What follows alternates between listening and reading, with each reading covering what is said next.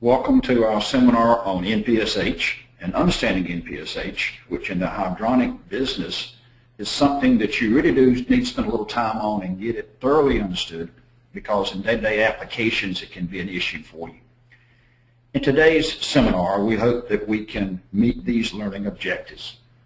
First of all, real basically, I want you to know the difference in net positive suction head required and net positive suction head available. I want you to understand those two terms, be very comfortable with them, know what they mean, and know when to apply them. Secondly, I'd like for you to understand the relationship to the gauge pressure on the suction flange of your pump, the PSIG gauge pressure on the suction flange of your pump. I want you to understand how that relates to NPSH. Next, we have a simple graph method, and we give you these graphs later on that you can use to figure out what the NPSH available is. Very simple procedure, graphical method that we can use and you can hand out, you can send to people. But we also have a new method, and the System Syzer. The System Syzer online computer program has available to you in it a section on net positive suction head available, and we're going to go through that. So you got two methods. Last but not least, and probably the most important, how do you stay out of trouble? When you're designing cooling towers, you're designing condensate pumps, when you're designing pumping applications, how do you make sure that your suction piping has been designed properly so you do not have an NPSH problem, so you can avoid trouble? Those are the objectives we hope to meet today. So obviously we got to start at the pump. And I love pumps, and you want happy pumps. You don't want pumps crying and tearing up and having a problem pumping because we did not pay attention to NPSH. So NPSH, what is it? You know, in theory, and all the textbooks tell you, is net positive suction head. Great. Very simple. Now you know everything. In reality, when we get in trouble, we have another definition. It's called not pumping so hot. And we don't want you to have to pay attention to that particular definition. We want to stay with the right one. So how do we make sure that we don't have to worry about having trouble pumping as far as NPSH is concerned? Got to have a place to start. So let's start at vapor pressure of water, which is the most common liquid we will be pumping. The NPSH problems can occur with any kind of liquid. We're just going to work with water today as a place to start. We'll show an application later on with another type of a system. But basically, here's what we're trying to get at. If you're at 0 PSIG and you want to get 85-degree cooling tower water, if you want to get it to the vapor pressure, you can go to a negative 14 pounds gauge pressure before that water boils. Notice if you had a suction gauge on a cooling tower, you go to negative 14 pounds before 85-degree water would boil. If you got hot water 180 degrees, that vapor pressure is about a negative 7 pounds from 0 PSIG. If you're at 212, hope you all understand, you put water on the stove, 0 PSIG, sea level, it's going to boil at 212. So the vapor pressure is 0. But you can also put positive pressure on a fluid and raise the pressure on it above gauge pressure, above atmospheric pressure. And at 230 degrees, that's 6 pounds. At 240 degrees, that's 11 pounds. So the point is, pressure is directly related to the vapor pressure of water or any liquid. So as we work through this a little bit, I think these numbers probably would help you understand what we're trying to prevent. First of all, we said 85-degree water could go to a negative 14 pounds before it flashes. So the top slide on the left-hand side, if I take 85-degree water and I take it to a negative 15 pounds from gauge pressure, it's going to boil. It's going to boil at 85 degrees. You put a vacuum on it, it's going to boil. We don't want that to happen in our pump, because if it does, we've got problems. If you look at 180-degree water, that pressure, vapor pressure is negative 7. So if we went beyond that to a negative 8, like in the left-hand side of the slide there, you see what would happen. We'd have issues. And one of the most common ones you need to be aware of would be a boiler feed or a deaerator type of an application. Why? Look at the bottom there.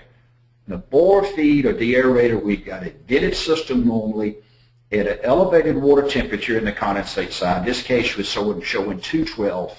We've entered the atmosphere, so we know 212. If we lower the pressure below 0 PSIG, any at all, that water's going to boil.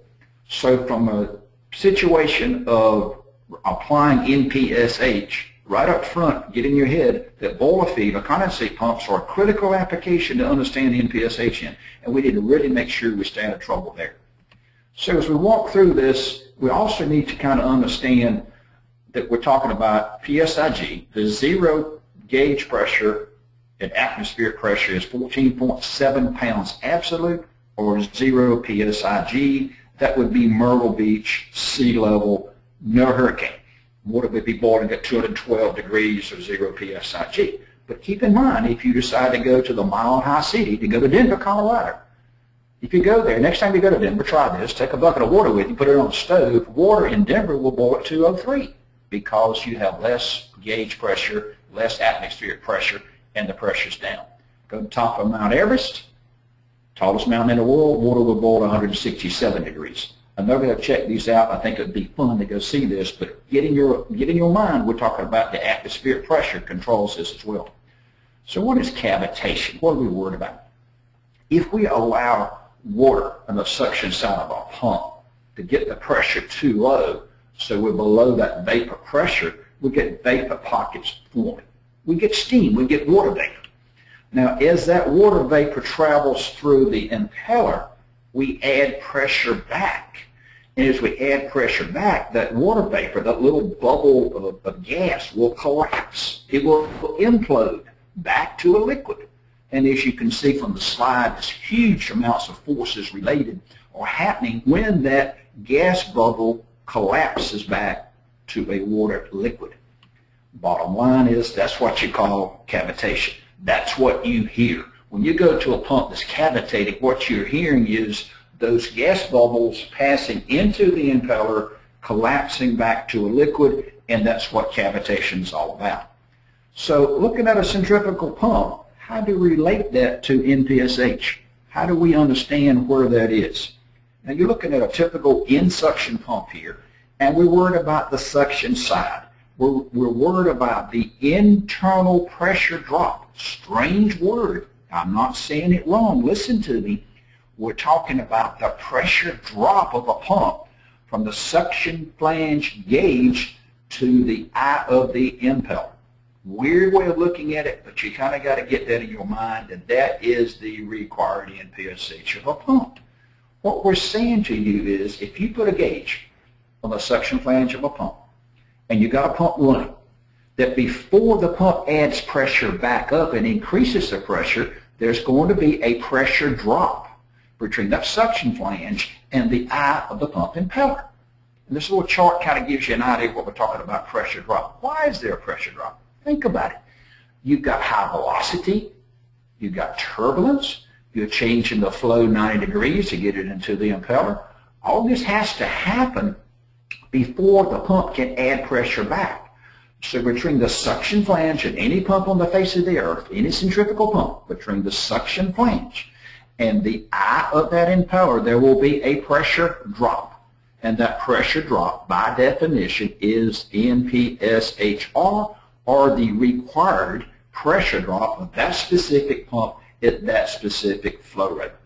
In my little chart here on cavitation, you see the above curve, that pressure drop stayed above the vapor pressure. In other words, the available NPSH was greater than a required, and we stayed above it, so we had no problems. Look at the bottom chart. Look at the bottom curve. You see how the pressure drop dips down below the vapor pressure of the liquid at the eye of the pump impeller, and we're going to cavitate. We're going to tear that pump up. We don't want that happening. If it does happen to you, what are the results? Kind of a step-by-step process. Low pressure, form a gas bubble. Cavitation, the gas bubble collapses back to a liquid. That liquid hammer will erode the impeller, put holes in it, tear up bearings and seals. What can cavitation do to that pump? It makes it noisy. It sounds like it's pumping marbles or rocks in a real bad situation, so it's pretty easy to spot. So it's going to make it run noisy. If it's severe, you will see pits or holes happening into a brass impeller. In fact, it can go beyond that and really strip one away. It will also not give you rated flow. So you think you've got a pump curve here, you're pumping the right flow, and you're not. because it can drastically change the flow. Impellers and pumps are designed to pump a liquid, not a gas. It can also take stainless steel shafts and ring them in two. Think about it. You got a liquid pumping along nicely through an impeller, and all of a sudden you get this gas bubble. And this gas bubble the pump doesn't like it. You can just ring it and shock it and ring the impeller right into it. Seals, or mechanical seals, are meant to have a little liquid at the seal face. Now, where is the lowest pressure? At the eye of the impeller. Where is the mechanical seal? At the eye of the impeller. So if you get too much cavitation going on, too much liquid there boiling off, you'll lose your little wet seal and your seals will fail. So another problem with cavitation is seal failure itself. So how do we make sure none of these bad things happen to you on your next pump application? Very simple. We've got to keep that available in NPSH greater than required, and we have no problems. Sounds real simple, but how do we make that happen? That's a classical textbook definition. Let's see how we work with that. So let's go back to this definition of what required NPSH is all about. I mentioned to you that piece of S, that suction gauge pressure. We want to make sure you understand that that's something you can see. That's something you can go to the job site and you can measure. We want to keep it practical, so that's what we're going to reference it to. Well, we got a gauge pressure in the suction flange of the pump. By the time we get to the eye of the impeller, we have a less pressure. The pressure at the eye of the impeller is the lowest pressure that's going to occur in that system. And if that pressure gets too low, we get cavitation or vapor. So by pump, that's something the pump vendor has to give you, that pressure drop between the suction flange and the eye of the impeller is the required NPSH of that pump. Where do you get it from? Most vendors put it on a pump curve, and at the bottom of the curve you'll see an NPSH required curve on the NPSH curve. And all that is the pressure drop from the suction flange to the eye of the impeller based on that specific pump and the flow rate in GPM of that pump. So as you can see here, as I pick a pump to the right, the required NPSH, or the pressure drop of the pump, goes up dramatically way out to the right. As I move back to the left, it goes down.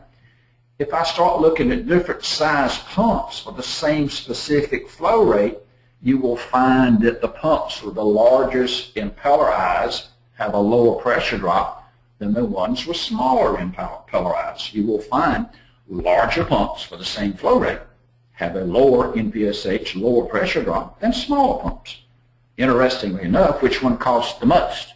Probably the larger pump. So you got to balance off first cost here dollar-wise with the required NPSH of a pump. It's very important you do this, that you understand that if you pick a pump too small, you're going to have higher required NPSH, higher pressure drops. That's the message you should learn.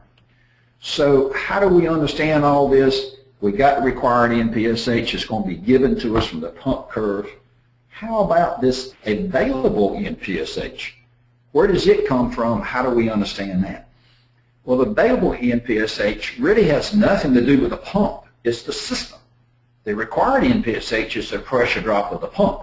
The available NPSH is what are we going to get it to work with. What is the system pressure available to that pump to work with?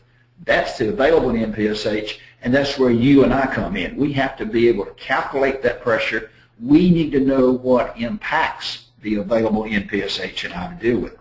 Here's a little simple example. Here's a suction flange of a pump pumping water. Let's say it's 180-degree water, and the vapor pressure of 180-degree water reference to atmospheric pressure would be a -7 pounds. In other words, if you had a compound gauge on this pump, if the pressure got to -7 PSIG at the suction flange, the water would boil. Now, fortunately, we have elevation of 23.1 feet of water on the suction side. It's a vented open receiver. It's a cooling tower. It's open. It's some kind of open process, 180-degree water. So here we go. We're vented at the top. We got a column of water that says my suction gauge is going to read what? 2.31 feet per pound, or 10 pounds at the suction flange of my pump. And my vapor pressure is a -7. So what is the available NPSH of the pump? Now remember, we have got the 10 pounds positive pressure from the suction. Now, vapor pressure-wise says we have to pull a vacuum on it before it's going to boil. So in reality, we've got 17 pounds of positive pressure over and above the boiling point to work with. So the available NPSHA in this situation is 17 pounds. Let's just keep working with this concept of what available NPSH is and looking at pressures a little bit, and I think it will become clear to you as we move through a couple more slides. Let's pump some water at 212. Now, we both know boiler water or water will boil at 0 PSIG at 212. So the vapor pressure is 0, the water temperature is at 212, so we're already pumping a liquid at a vapor pressure of 0. Let's assume the suction flange has a gauge on it, and that gauge reads 10 PSIG. So we got 10 pounds positive pressure plus absolute, you can look at it that way, would be 14.7 plus 10 or 24.7 pounds absolute available to us at the suction flange. So we're 10 pounds above the boiling point, okay? Now, what is the required NPSH of the pump? What is the pressure drop from that suction flange to the eye of the impeller? And we know we got to get that from the pump vendor. So we got to have a number there, we got to work our way through it. But what is the design criteria for you? And we got it in red on the right-hand side. Here's what the point of the whole slide is. You cannot let that water pressure drop below 0 PSIG. If you let the water pressure in your pumping system drop below 0 PSIG at any point, you got a problem. And that's all we're trying to get across to you. So let's take a quick look at this. Suppose we look at the available NPSH real quick. The available suction pressure is 10, so we're 10 pounds over and above the boiling pressure of the liquid. So available NPSH in reality in this case is 10 pounds. That's the definition. What is the pressure available over and above the vapor pressure of the liquid at the suction flange of the pump? That's the reference, suction flange of the pump. And in this case, we're 10 pounds above the 0 PSIG vapor pressure, so our available NPSHA available pressure is 10 pounds. What is the required NPSH of our pump? Let's assume that we went to the pump curve and the pressure drop on the NPSH pump curve is 6 pounds. If I got a pressure, let's make it 4 pounds. If it's 4 pound pressure drop, I wind up with 6 pounds. Just jumped ahead of myself. 10 pounds available. My required pressure drop's 4. That leaves me 6 pounds of positive pressure at the eye of the pump impeller. So if I put it into my little worksheet here, available is 10 PSI. My required or my pressure drop of my pump is 4. What is the minimum pressure at the eye of my pump impeller? 6 pounds positive pressure, and 212 degree water will not boil because it has to get to 0 pounds of pressure gauge before it will boil. What would happen if I changed the pump to a smaller pump and went to a required pressure drop of 12 pounds on a smaller pump? My available NPSH is 10. The required pressure drop from the pump vendor, the NPSHR, is 12.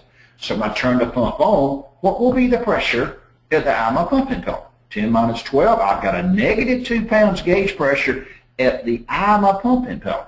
That water's going to boil because it's 212 degrees and I got a big problem. So I think now you understand we have to keep that available NPSH greater than the required, and we have no problems. So what is making this whole discussion kind of hard to understand for people sometimes? And I think this is where we really need to kind of latch hold of. It's the pump curve. Let's go to a typical pump curve. And the bottom of that pump curve is in feet of head. I don't see any pounds on it, do you? I see GPM and feet of head. And my NPSH required curve is on the bottom of the curve. And you see the graph in feet of head for the NPSH is to the right hand bar. So in this particular pump curve, it looks like it's running from about 10 feet and we're at about 12 to 1400 GPM up to about 40 feet at 3000. And it can't go any higher than that because that's the max. I mean, you cannot go beyond what's available PSIG water.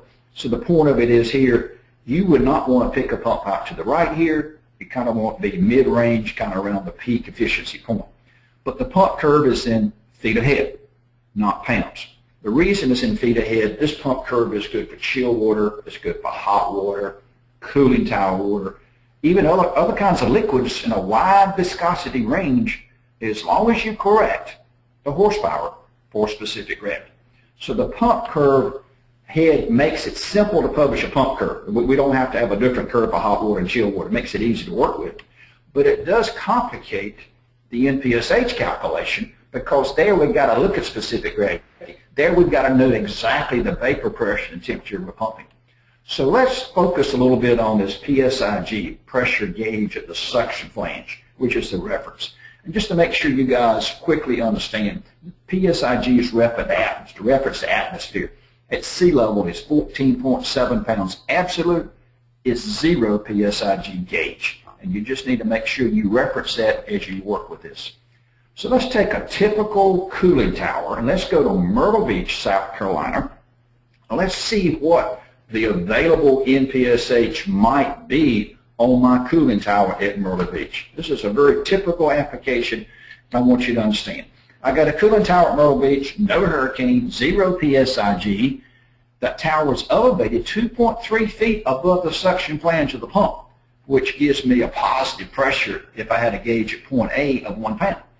But I have some piping, some fittings, some valving. I have some friction loss on the suction side of my pump between the pump and the cooling tower. Now with the pump off, the gauge above the pump would read what? +1 with the pump off. But when I turn the pump on, I got friction loss of 4.6 feet or 2 pounds, and I'm losing. So I had a positive pressure from the elevation of 1 pound.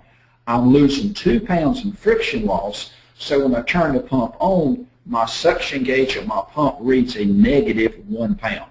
Pretty simple little statement, but something you need to get in your head. And question, real simple question. At a -1 pound at 85-degree water, are we worried about cavitation? Probably not. And we're going to give you the available NPSH in this pump in just a few minutes. The message you should take home is this. It's not unusual on a cooling tower to see a suction gauge running a slight vacuum.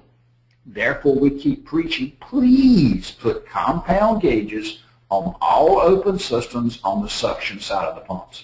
Please, on the cooling tower, make sure your specs, what you're sending out to the job site, is a compound gauge, meaning it can read below 0. It has to be able to read a vacuum, because it's very typical in a cooling tower that you're going to find a vacuum. Now, in just a few minutes, we're going to use this -1 gauge pressure and that 85-degree cooling tower water to come up with what the available NPSH is on this particular job. But basically, here we're looking at a gauge again. I want to make sure you understand this gauge idea. The gauge in the left-hand column is a compound gauge. This particular gauge is actually for water. Specific gravity of 1 actually does cross over to read in feet. It's a typical little specification if you're interested. Let's go back to this graph. I don't want to scare you too much with this, but this is a handout we can give you. Very simple graph for you to come up with what is the available NPSH of a pump. Now, real simple, this graph is available to you from Valley Faucet. We'll be happy to send them to you in any kind of form you need them. And look at real quick and real simple. This really drives home the whole concept of how do you calculate available NPSH. On our cooling tower, our pressure was a -1 PSIG. So on the bottom chart, I'm going to start at a -1 pound. I'm going to run up for water. The cooling tower temperature at the top would be 85 degrees, and the vapor pressure is about 1 pound absolute. So that's my next point going up.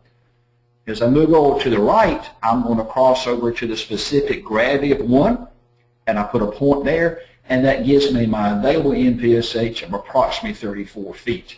So all you would have to do here is come up with the suction flange pressure at the suction of the pump.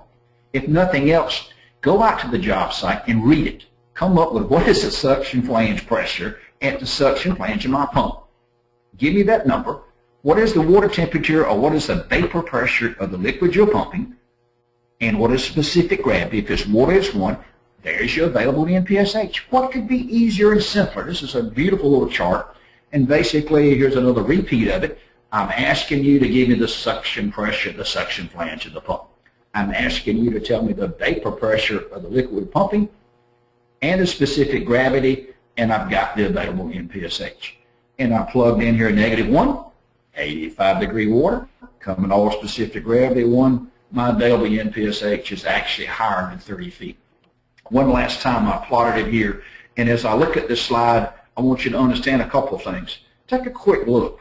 Look at how the water temperature and the vapor pressure impact available NPSH. In other words, the colder the water at the same suction flange, you see what happens to my available NPSH. The hotter the water, you see what happens. In other words, if I would take it up to 200 degrees, you see the available NPSH comes way down. What a beautiful way to understand this. Look at specific gravity and see how it impacts.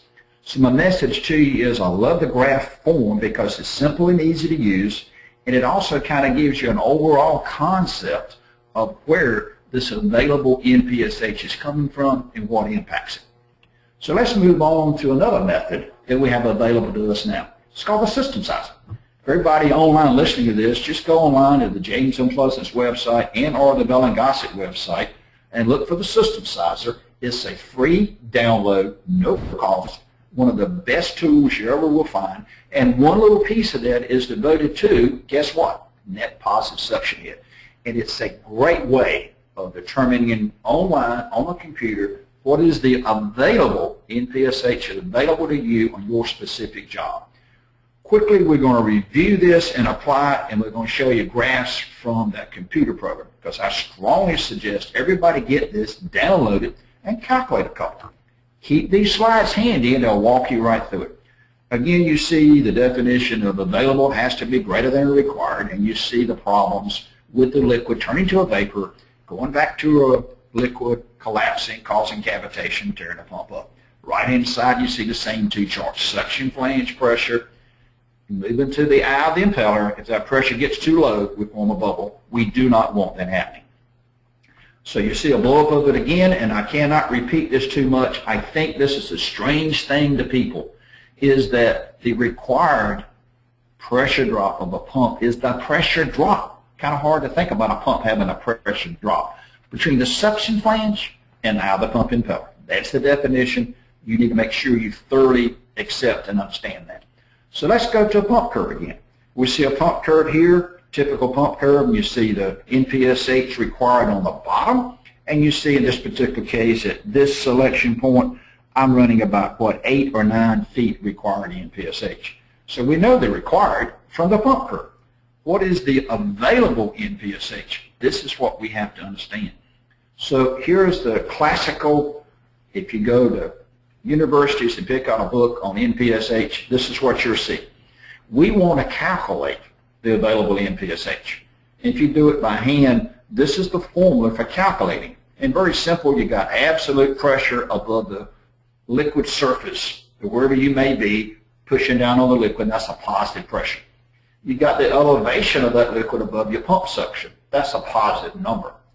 You got a negative number, H of F, which is the friction loss of your suction pipe. We got to keep that pressure drop low on suction pipe. We're going to have troubles, right? And last but not least is the vapor pressure of the pump at the pump suction. There's the formula. Very simple. If you want to do the classical textbook way, that's up to you. But let's use our little System Syzer book, and let's see how it looks. This is actually a statement of the problem of a cooling tower in typical cooling tower situation. Let's say we got 250 GPM with a 4-inch pipe. Next thing you should know, you got your flow rate, you got your pipe size. Okay, next thing you should ask, what is the elevation of the liquid above the suction flange of the pump? And we hope you got a cooling tower above the suction flange of a pump. Make sure you understand that. We got an open system here. We want that liquid above the pump. In this case, that vertical distance is 3 feet. In the suction piping, I got one 90-degree elbow. Take a look. It's a real simple piping system. And I got one gate valve. You see the gate valve there. Suction piping is very, very short. It's only 12 feet of actual horizontal run of pipe. I'm 2,000 feet up. I'm not at sea level. I'm elevated 2,000 feet up, which is going to impact the available NPSH now. I do have a Bell and Gossett suction diffuser on my pump, an EE-3, and I'm going to take the water temperature to be 85 degrees on my cooling tower, which I think is a reasonable number to look for what's coming back from the cooling tower to my pump. What is the available NPSH in this situation? Can you guys calculate it? Well, let's go to the System Syzer. Let's go to the System Syzer. You turn it on, get it downloaded, and I wish I could bring one on live, but just don't have the time. But go to step one, very first chart. Just change the fluid to 85 degrees. It's important we know 85-degree water. The default is not 85, so you need to go change it to 85 if you're going to calculate NPSH. Notice at the bottom that the vapor pressure of 85-degree water is 6 pounds absolute, 0.6 pounds. So it takes a big vacuum from gauge pressure to make 85-degree water boil. But the vapor pressure of 85-degree water is 6.6 pounds absolute. Next step is go to chart 2. We're going to plug in our 4-inch pipe. We're going to plug in our 250 GPM. This gives us our pressure drop at 3.33 feet per 100 feet of equivalent pipe. So now we got the friction built in here. We got 4-inch pipe, 250 GPM. I got my friction. Next, you go to step 3, next chart, very simple. I load in, very simple, calculate my pump head calculations on the suction side only. Now you can use this for the whole pump, but all I'm interested in here is I want to know what will be the available NPSH on my pump. I want to know the pressure to suction flange. I want to know what happens between the liquid level and open cooling tower to the suction flange of my pump. I want the suction side pressure drop. That's all I'm interested in here. So on the right-hand side, my pipe room was only 12 feet, remember? I got one elbow, 90 degrees regular. I got one gate valve, remember that? One. And I've got to the right-hand bottom, one suction diffuser. In other words, you can put in strainers, check valves, anything you want to in the components down below. In this case, I've only got a suction diffuser, EE-3, and guess what? That's already loaded in to make it easy for you. You don't even have to know the numbers, just plug it in. When you put that in and do the calculations, you come up with a total head loss of 2.55 feet, left-hand column, white. You see the friction loss of that suction pipe, and it's 2.55 feet. I mean, that's beautiful. No way you can miss anything if you just walk your way through it. Next step. Next step is we go to calculate NPSH. There's a section in there, as you see from this chart, for calculating NPSH. And all the information you just entered follows along with you. You do not have to re-enter anything. That's what's so beautiful about this. You enter it one time. You go step by step by step, and it just follows you. So now we're going to calculate the available NPSH. And first thing, we're 2,000 feet up, remember? 2,000 feet elevation. Pipe friction loss came over from the previous table, 2.55 feet. We just calculated that, remember? It just came right over for you. But we got to put on the elevation, Z. We're saying the tower, or the liquid level of the tower, is 3 feet above the pump suction. And then last but not least, on the right-hand side, you got to pick the kind of system. On a cooling tower, it's normally an open system with the inlet above the pump. Now, the next one down will be below the pump, which I hope you never do, or you can also look at NPSH on closed systems. The ones we're going to worry about today will be an open system. The most common application you need to worry about would be a cooling tower and or maybe a condensate pump. So we're going to actually go to open system, and you see the left-hand column gives you the left-hand chart gives you the available NPSH at 30.8 feet. Now you've got it. You can print it, you can put it in your file, done a detailed head loss calculation, you've got it, NPSH available, done for you. I think this is beautiful. You guys need to make sure you download this, and all you younger guys who don't like charts, this is probably the way you want to do it. So now we gave you 2 methods for calculating NPSH available. So, very simple, we have to keep that available NPSH greater than a required. We've kind of walked our way through that. We got that in our heads. Let's take a look at a few applications and see what this means to us. Let's kind of throw a hard example at you, and we'll go back to a little graph system. You can use it either way, but I'm going to use the graphs in the next couple of examples. I'm trying to drive home to you at the high level how to understand this. Once you understand it, I don't mind you using the computer. I don't mind you using programs, but I want you to understand what you're doing. And the best way to do that is graph a few of these things first, do a couple problems, get them in your head so you thoroughly understand them, and then go to the computer system. I think that's the way you learn. So this is the hardest NPSH problem that I could find. Let's see how well you handle this one. What is the available NPSH on this pumping example? I want you to tell me the available NPSH. We're not pumping water. We got a lift. We're on top of a mountain. We've got all these things going on. Can you tell me what the suction pressure is going to be on that pump when I turn the pump on? There's your challenge.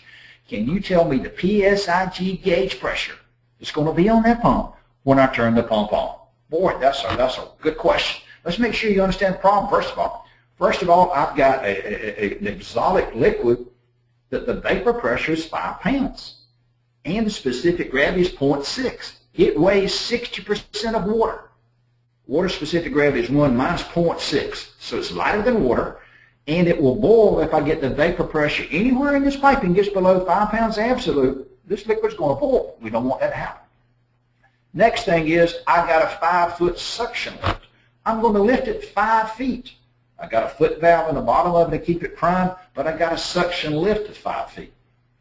Then on top of that, I've got 6 foot of suction line friction loss. Piping, valves, foot valves, 6 lines, 6 feet of suction line friction loss. Now to make everything even harder, I'm going to elevate it to Denver. I'm going to put it 5,000 feet up in the air. So my question to you is, what's my available NPSH, guys? Come on. If you can handle this one, you can handle anything. And this is why I wanted you to take the time to walk your way through this with the little line chart. So let's do this real quick. First thing, as I said to you at Myrtle Beach at sea level, 14.7, absolute pressure, the gauge pressure is 0. How about on top of Mount Mitchell? How about Denver, Colorado at 5,000 feet? Air is thinner. So my actual absolute pressure is 12.2 pounds, or my actual negative gauge pressure referenced back to sea level is a negative 2.5. In other words, I've lost force on top of my liquid, and I've got to make sure we understand that. Next thing, I'm working with a specific gravity of 0.6. Water specific gravity is 1. We all know the conversion is 2.31 feet, column of water, 2.31 feet high, make a pound. So going back and forth, we know that the constant is 2.3 feet make a pound. Specific gravity of 0.6 is 3.85 feet of this liquid make a pound. The liquid is lighter than water. It takes a column 3.85 feet high to make a pound. So we got to use that. So let's go back and take a quick look. 5,000 feet elevation. I'm going to have a negative 2.5 pound gauge pressure on my top of my liquid. I've got a suction lift of 5 feet. 3.85 feet make a pound, remember? So I'm losing a negative 1.3 pounds in my lift. I've got friction loss of 6 feet, but I'm pumping a 0.6 specific gravity, remember? So my conversion is 3.85 feet per pound into the 6. I'm losing 1.6 pounds in my friction loss. So what will my gauge read when I turn the pump on? Wow, there you go. Negative 2.5 pounds from atmospheric pressure been on top of the mountain. I've got a suction lift, negative 1.3. I've got pipe friction pressure drop, 1.6. My suction gauge, reference to sea level, will read a negative 5.4 gauge pressure. Wow, if you can handle that, you can do anything. Now what do I do?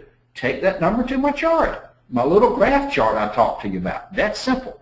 Go to negative 5.4 pounds. On the bottom, that's going to be what my suction pressure would be, reference to sea level, on my pump gauge. Go to negative 5 pounds. What was my absolute pressure? It was 5 pounds absolute. In other words, I go vertically up to the red 5 point absolute because that's the vapor pressure of the liquid I'm pumping.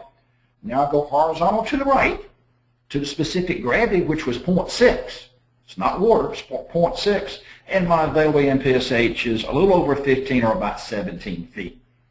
Ladies and gentlemen, if you can do this example, you can do anything anybody throws at you on NPSH, and you'll know you got the right answer. You can graph it out and get it to your customer. I'll put it in your file if you do an engineering job. So what are some do's and don'ts to stay out of trouble? We've been trying to give you a lot of basic information on NPSH. And again, we want to make things simple. We don't want to be in those situations. So let's look at open systems right quick. Do put the pump close to the tank. You don't want a bunch of pressure drop on the suction side. Get that pump close to the cooling tower. Get that pump close to the condensate pump. Do provide adequate pipe sizes. Don't make pipe sizes too small between the pump suction and the cooling tower. We'll give you some guidelines in a minute. We want low velocities, not a time to be cutting back. Leave the suction line alone between the open system and the pump. Don't put three-way valves in there. Don't put fine mesh strainers. You don't want any excessive pressure drop between the cooling tower or the condensate pump and the pump, because if you do, that reduces your available NPSH. Every time you have pressure drop, the available NPSH goes down, and that's bad.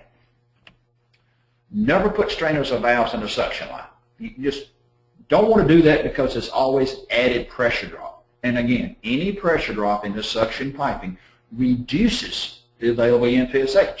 And your whole guideline is you've got to keep the available NPSH greater than the required. So you don't want to do anything that's going to reduce the available NPSH, because that's bad. So don't put them in there. So somewhere in the suction piping, specifically with cooling towers, which is one of the major applications we get into, remember cooling towers aerate water. And that's what they do for a living. They take 1,000 BTUs and they make it, every pound of water, and they take it out of the system, and you've got water in the bottom of the cooling tower just full of air, about all the air it can hold. Now, you got to be careful with that, because if you reduce the pressure slightly on the water, yes, you're reducing the available NPSH, but if you've got water full of air, the air is going to pop out too. So now you've got two issues going on in the cooling tower. On suction piping, and we'll take a look at it a little bit later, a little bit further. On the suction piping guidelines, and we like to have references. Here's a reference to ASHRAE handbook. Happens to be 1997, but it's not changed. The velocity exceeding 10 feet per second in suction pipe is going to be noisy. Everybody kind of understand that. Look at what it says about branch lines. Branch lines, you got multiple cells, multiple towers, multiple pieces of pipe. ASHRAE's saying you probably should keep it not to exceed 5 feet per second. That's pretty slow. That's a pretty strong statement there. Let's go over to HI, Hydraulic Institute. What does it say about suction pipe? HI, who every pump vendor I know in the world belongs to, so this is not Bell and Gossett saying this is everybody, with pipe velocities in the 5 to 10 feet per second on suction piping. You got valves and fittings and so forth. You might need 5 to 10 pipe diameters of straight pipe. In other words, kind of saying the same thing. They're saying if you get above 5 feet per second, you better start adding some straight pipe to make sure you don't get turbulence, a lot of friction loss per HI. Let's go back to my cooling tower we talked about a few minutes ago. Make sure you understand all this. A cooling tower hopefully is elevated. It's going to be full of water that's been aerated. It's full of air. And so if you've got air coming out of it, where's the air going to go in a piece of pipe? So first of all, in the piping, we want what kind of fittings? Eccentric fittings, but we don't want it piped as shown in this slide. We want it piped as shown in this particular slide. In other words, we want the flat part on the top, because the air is going to collect at the top of it. If we trap it there, we're going to tear our pump up. We're going to get a slug of air and we're going to tear a pump up. This happens so often, it's unbelievable. You're going to get a slug of air and you're going to tear a pump up. Think about what happens between the cooling tower and the suction flange of the pump. If you have any kind of pressure drop at all below 0 PSIG, then the air that's been in the aerated in the cooling tower is going to come out. That's not cavitation, that's air problem. But air sounds like cavitation. So one of the things you're going to have going on cooling towers that's confusing to you is air will come out before you get an NPSH problem. And it sounds the same way. But you've got to understand you're pumping a liquid that's fully aerated, and if you put a slightly negative pressure on that liquid, the air is going to pop out. If the air pops out, it sounds like cavitation. So we've got to deal with those bubbles. We want the eccentric fittings flat on the top so we don't have that problem, and we want 5 to 10 pipe diameters of straight pipe based on the velocity you want to try to pump through that suction pipe. So here's kind of a summary of what we've already said to you, but I think it's pretty straightforward. You see the pipe diameters which have been recommended. You see where they're coming from.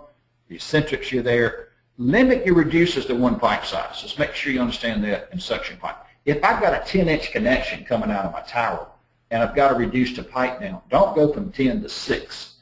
Go from 10 to 8. One pipe size reduction at a time really makes a huge difference. If you got multiple pumps, slow the water down or try to use a tapered wire. If you're going to use straight branches, you've got to slow it down to 5 feet per second. Last but not least, you need some kind of a safety margin on your NPSH.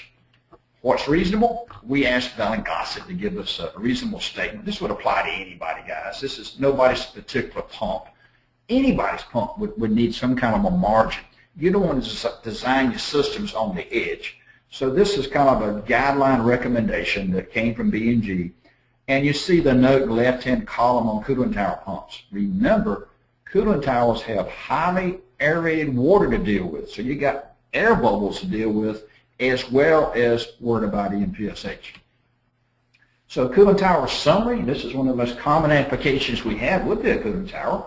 What are some good rules to make sure you don't have to worry about NPSH on the coolant tower?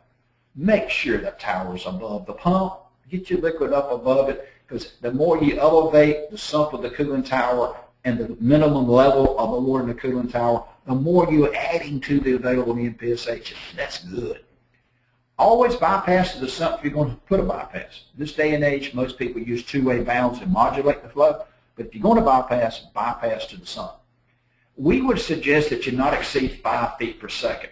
Can you design it above that and make it work? Absolutely. But slow down if you're going to do that. Make sure you've got straight pipe. Make sure you've got a good pipe design if you're going to get above 5 feet per second.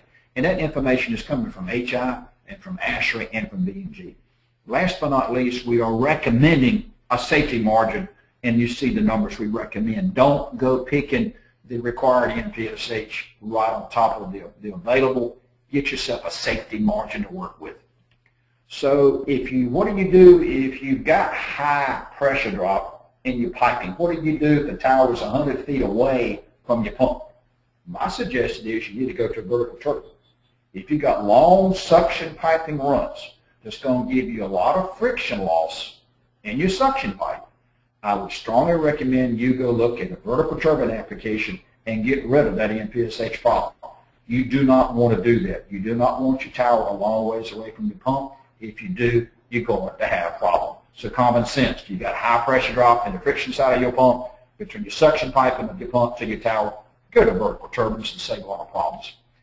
So let's go back and look at NPSH. We said the NPSH required comes from the pump vendor, that it's the pressure drop of the pump, and they have to give you that. How do you think a pump vendor gets that information? They run a test. They put it in the lab, and they put a gauge on the suction flange, and they put all these pressures in there, and they measure the required NPSH of a pump. What kind of pipe do you think they're using? They're using a long straight pipe. It's probably stainless steel shiny pipe. It's probably 2 miles long. I'm going to the extreme, but my message is there's no valves in it. It's a piece of straight pipe. They want the best NPSH R curve they can get you. What happens? You come along and throw a short radius elbow on that. What have you done to that pump? If you come along and just slap a short radius elbow on it, it's not the way we did it in the lab. So we cannot get the same results. You're going to hurt the pump performance as a minimum. You may create all kinds of problems. What should you do? Straight pipes, one answer, if you got the room. If you don't, good application for suction diffuser. In fact, that's why suction diffusers were invented. Suction diffusers have turning vanes in them to turn that column of water in a very tight pattern into the eye of the pump impeller in a smooth method to give you rated flow. In fact, B&G will tell you if you take a suction diffuser on us and put it on our pump, we'll give you rated flow, rated capacity. You won't lose anything.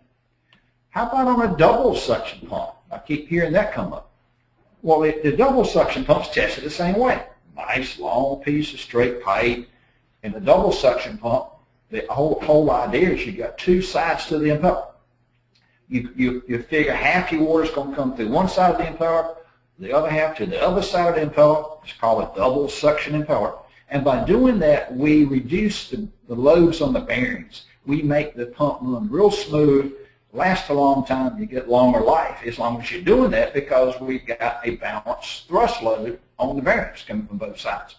What happens when you pipe it like this? Same story again.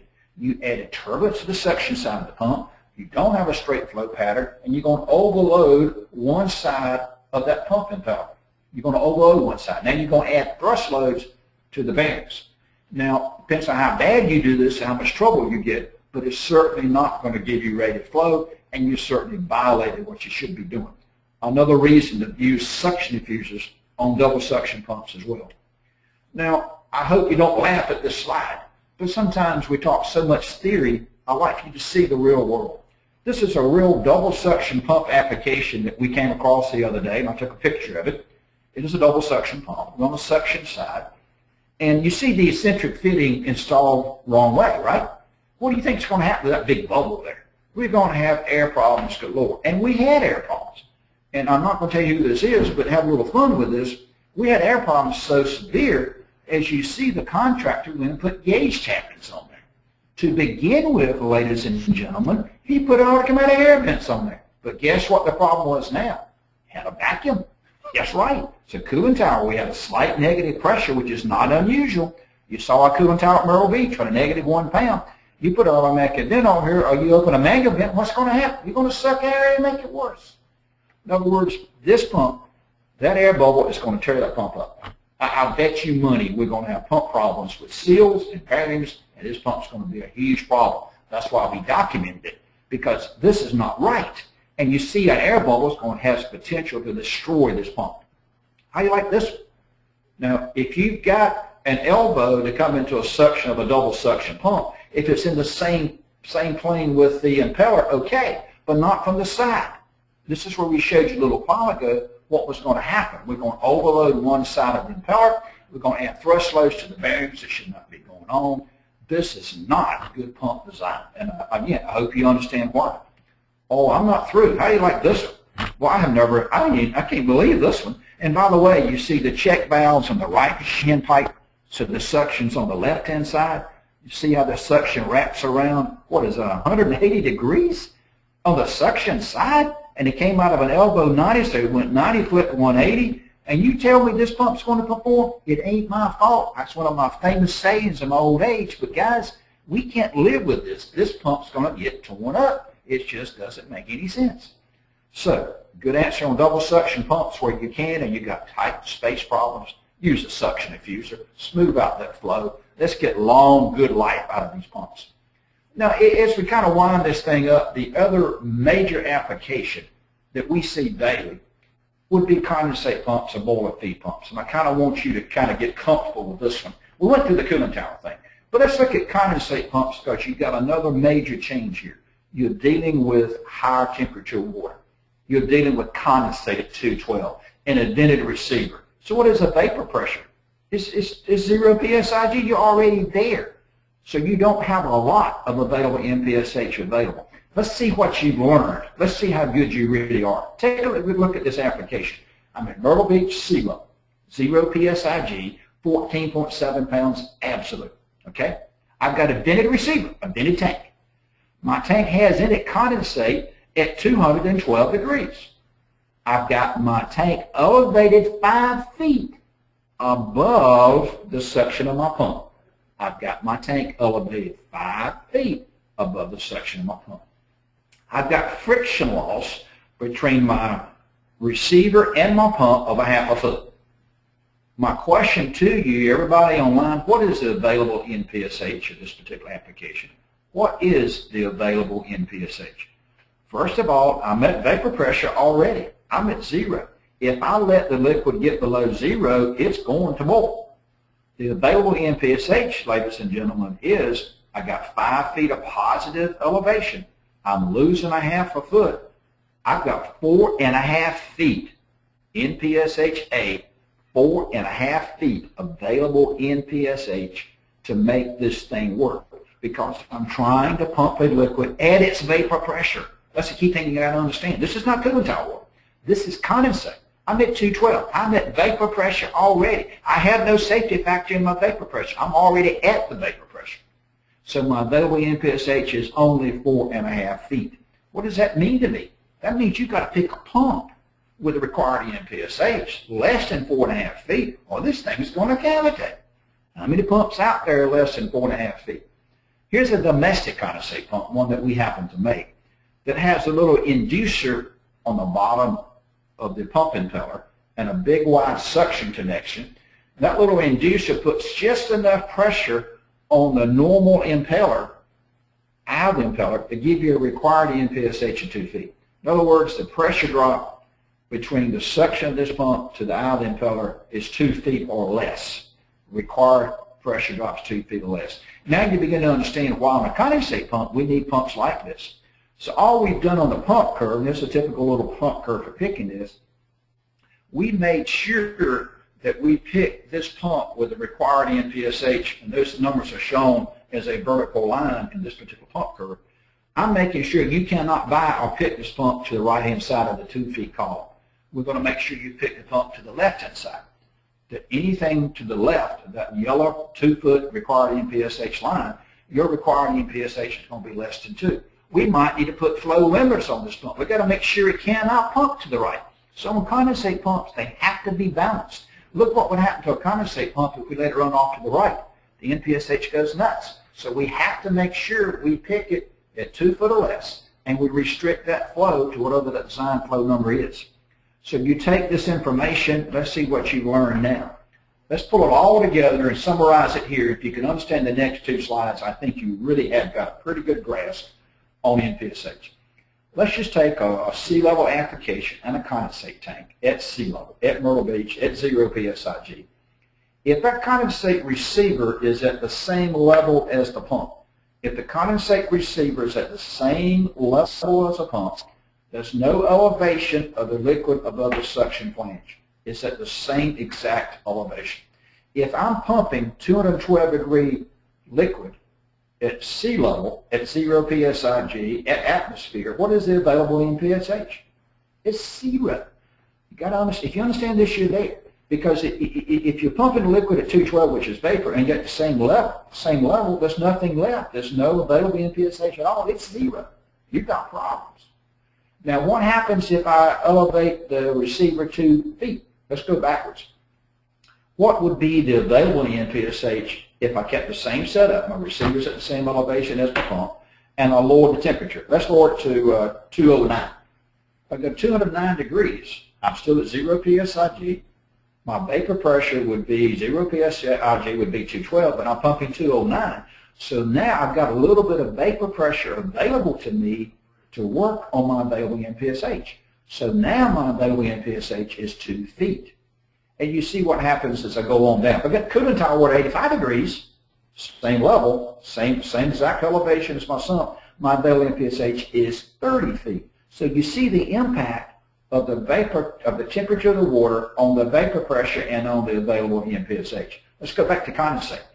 If I'm pumping 212-degree condensate, what do I have to do to my deaerator tank? What do I have to do to my receiver in order to pump it? I have to elevate it. Every deaerator you see in the world was elevated 8, 9, 10, 12 feet in the air to give you more available NPSH because it's trying to pump a liquid at its vapor pressure. There's a little picture of a couple of little condensate pumps, but basically the one on the left-hand side, if that receiver is mounted to my pump and my pump has a required NPSH of 2, then the max condensate at the same level I can put to that tank is 210 degrees. Because 210 degrees or 209-degree liquid has 2 foot available NPSH from the vapor at 0 PSIG at Myrtle Beach. I only need 2, so I can pump 210. If I've got to pump 212-degree condensate, the one on the right, if I've got to pump 212-degree condensate, and if my pumps have a required NPSH of 2 feet, I've got to elevate the receiver 2 feet. It's that simple. If I'm pumping boiling condensate at 212, and my required pump, NPSH, is 2, I have to elevate the receiver 2 feet, and I can pump 212. So condensate's a huge application. You need to understand your temperature of your condensate and make sure you get the receivers elevated enough to give the available NPSH you need to satisfy that required NPSH. Ladies and gentlemen, I have enjoyed this. It's been a lot of fun. We'll be happy to send you these charts. Please go online and download the System Syzer. Have a great day. We appreciate your time.